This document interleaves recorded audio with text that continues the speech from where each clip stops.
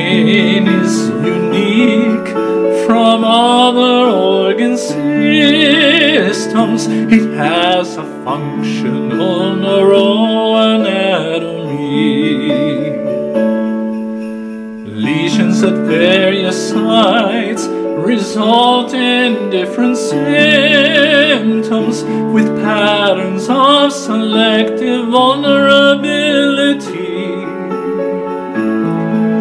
The limited space in the craniospinal axis means tribulations when there are mass effects.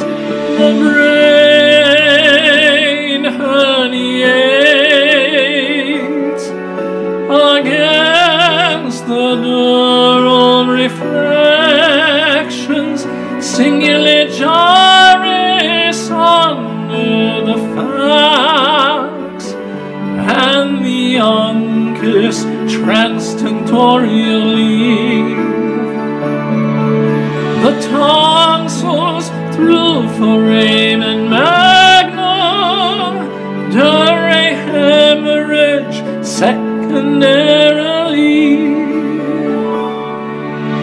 Astrocyte foot processes and tight endothelial junctions ensure the blood-brain barrier remains intact.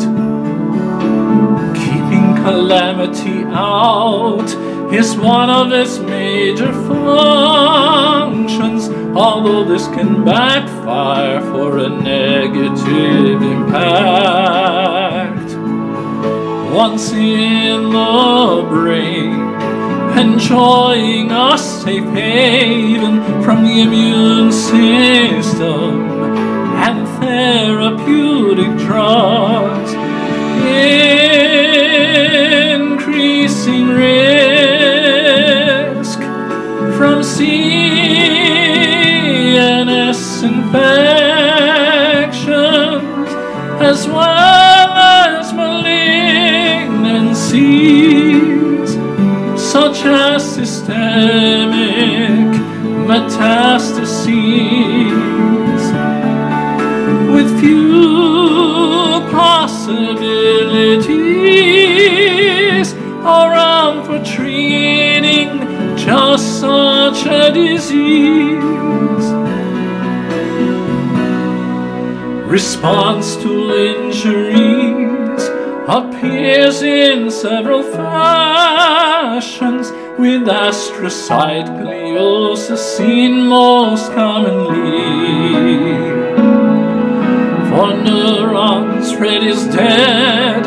It's an association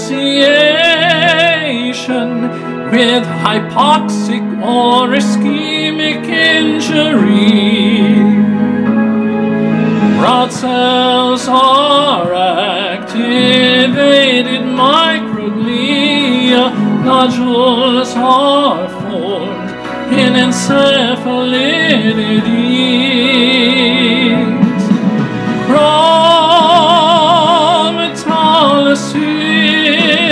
Chromatolysis results from disrupted axons in massive injury.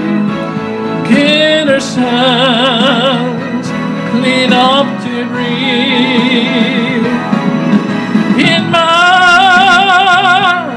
injury.